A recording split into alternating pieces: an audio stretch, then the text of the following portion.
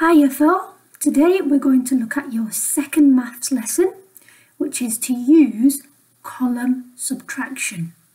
So it's similar to what we did last week when we were looking at column addition.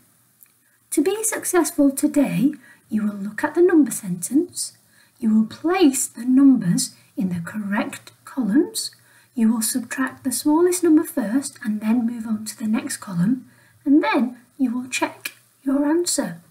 Okay, so let's have a look at the first question.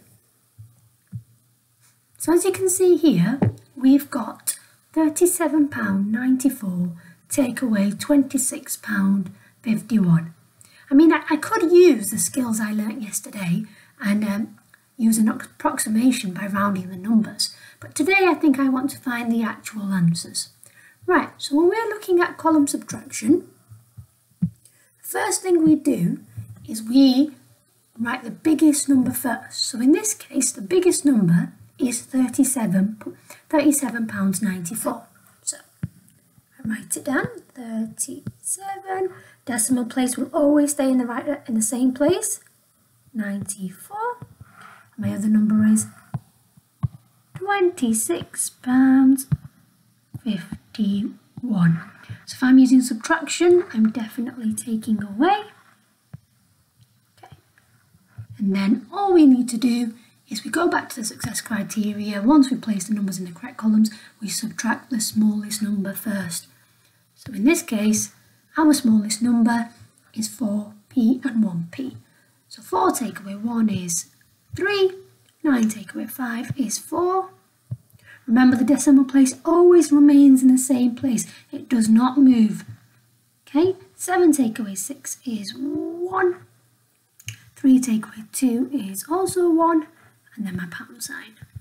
So my answer to £37.94 take away £26.51 is £11.43. Okay, sound easy? Excellent. Let's have a go at the second one. Okay, so this is the second one, your second example, and here it says £444.56 take away 1,111p. Okay, this is where I have to be a little bit smart and I have to use my knowledge from what we learnt previously in money in possibly year 1, year 2 and year 3. So if I know there's 100 pennies in a pound, I need to use my thinking skills. Okay, so here I've got 1,111p. So all I do is just divide it by 100. Now I know that 1,111p becomes £11.11. Does that make sense?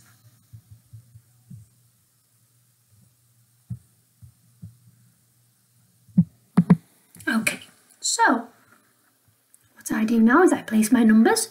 So it's £444.56.